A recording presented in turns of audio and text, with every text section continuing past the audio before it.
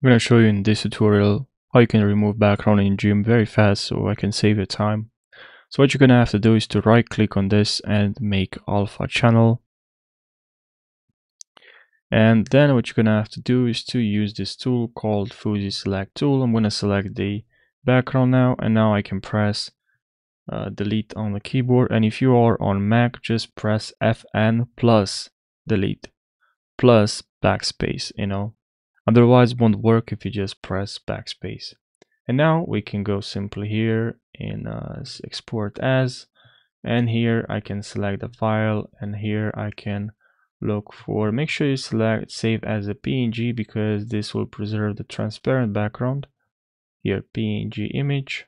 Now I can click on export, and now here I have some export images options, preferences, here you can select them if there's any of these that you want, but usually I leave this